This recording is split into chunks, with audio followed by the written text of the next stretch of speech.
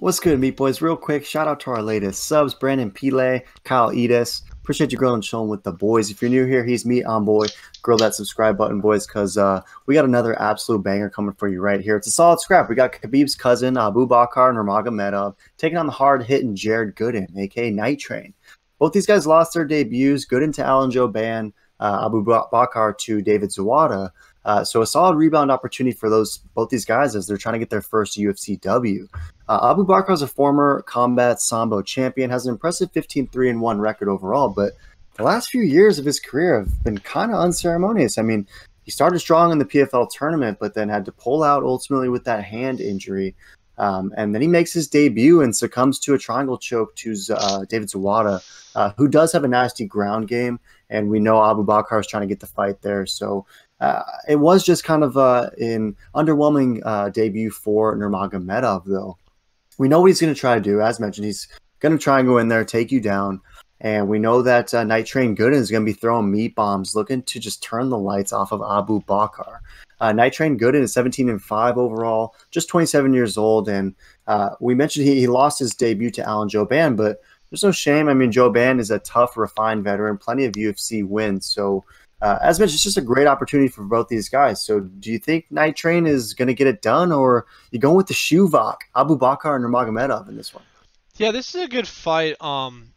It's pretty interesting because I mean, Night Train was on a 3-fight win streak, got his first loss in UFC debut, but so did Khabib's cousin. So it's pretty interesting to see 78% are that bullish on, and I think it's just the last name. I'm gonna be honest, but I think he's gonna get it done. I think Night Train is a little bit of a Night Train bum, and I just think Khabib's cousin, has been training and knows the discipline. I think Khabib's going to get him in shape. He's holding that name. He's got to keep the reputation as a smasher. So that's why I'm going to go with him and be there with the Tapology people. I think it will be decision. I don't see a knockout happening. But if anyone is getting knocked out, it is going to be Khabib's cousin. But I just don't think he's going to get knocked out. I think he's going to win by decision. Yeah, I feel that. I mean, it's got to be tough to represent a last name like Nurmagomedov, right? And no disrespect to Abubakar, the guy can obviously smash you, as you said. But of the Nurmagomedov lineage, he's probably the lowest on the totem pole. So it's going to be interesting to see what he can do against the Night Train in this one. I do think there's something to that, though. I mean, the fact that Abubakar is a -240 favorite, despite his most recent appearances. And the fact they just lost via submission in his debut, I think that the last name is really playing into the odds in this one, because Jared Gooden's pretty tough. I mean, he can hit you hard. He's got some finishes on his record, and he's a lot younger than Abubakar too. So I'm with you. I'm going to go with Nurmagomedov, but this is one that I would stay away from. I think that -240 tag is just a little too expensive. But I'm with you. I think Nurmagomedov's going to find a way to get this done.